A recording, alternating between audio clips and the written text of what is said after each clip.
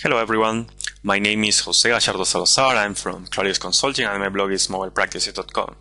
During this screencast, I'll be talking about the Microsoft Patterns and Practices mobile application blogs. I was also part of the development team for this project, which is currently available for downloading at mobile.coldplex.com.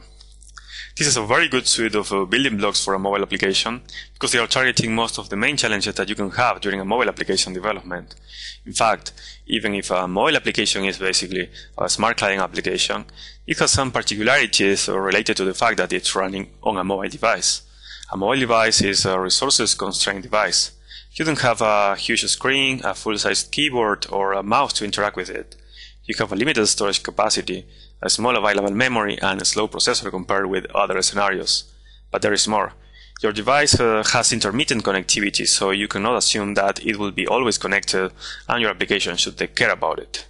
Your device has a limited battery life, and your application may run on different environments, like in outdoors where you will need a high contrast UI, or in indoors where you don't. And we can still enumerating more challenges to address. And all those challenges can be translated in some specific areas like connectivity, user experience, data and services, security, and management. The mobile application blocks are covering most of those areas.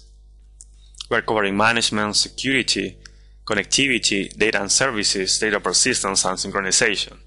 And we are also covering user experience, in this case relying on the community edition of third-party products like the Clarius Orientation Aware Control and the RESCO Mobile Forms Toolkit. So, this is the scenario. Those are the areas we are covering. Let's see what we are including as part of the mobile application blocks. First of all, it's good to know that the mobile application blocks are basically an evolution of the Mobile Client Software Factory from 2006. We took the main blocks from the Software Factory, made some fixes and improvements mainly coming from the Microsoft Dynamics Mobile Group experience, driven by a great advisory board from Microsoft MVPs and mobile experts. We focused our effort in facilitate the community adoption of the blocks. That's the reason because our installer doesn't have any dependency on server-side components, and the outcome is just plain source code of the blocks. So you can just pick the code for the block you are interested in and include it as part of your project. But we are not including just the block source code. We are also including some how-tos and quick starts, which are small applications with a few lines of code that you can use as a quick reference to see how to use a particular block or a reduced set of blocks without the need to be familiar with the whole mobile application blocks project.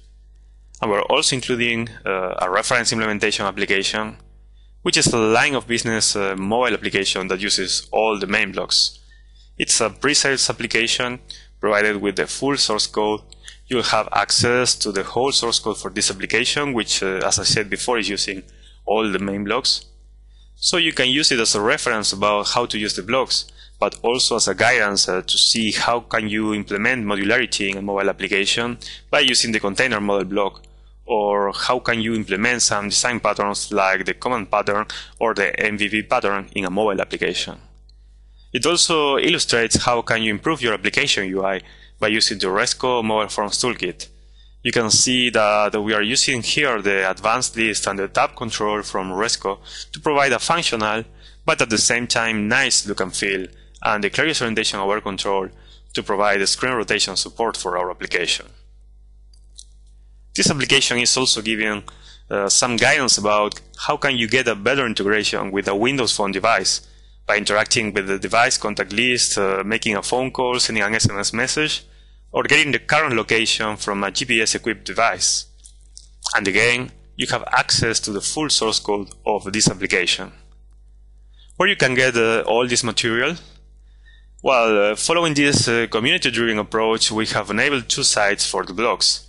The first one is the official mobile application blog site located at mobile.coldplex.com. On this place, you can find the main blog source code and a few quick starts and how-tos.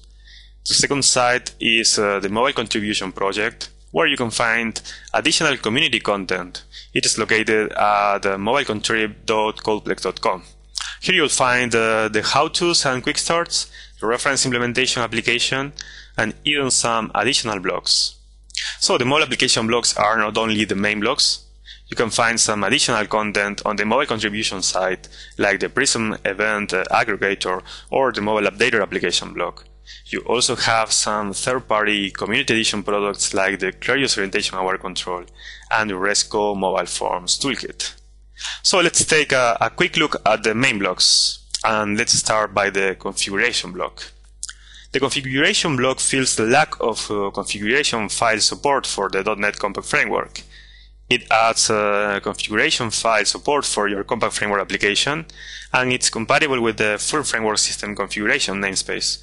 So you can reuse your full framework knowledge, but remember that the configuration block is read-only and it doesn't support application settings. The good news is that you can always extend the block, so you can add it if you need it.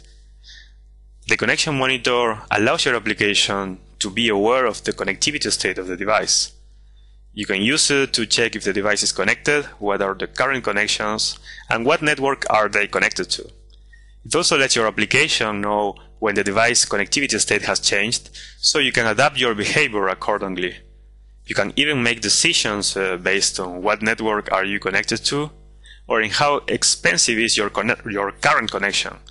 This information can be configured by default in your configuration file. The password authentication block provides a very good approach to authenticate your users without the need to store the password on the device, which is quite risky. So you don't need to take care about how to secure that password because it's not a problem anymore. It also provides encryption services that you can use from your application. In fact, those services are used by the configuration block to support encrypted sections to secure some critical information, which may include credentials, for example. The container model block is the new main block that we're including with the project. It's our dependency injection container, and it has been developed from scratch thinking on mobile. So it's a very fast and lightweight container which can help you to architect your application, keeping it decoupled without any noticeable performance impact.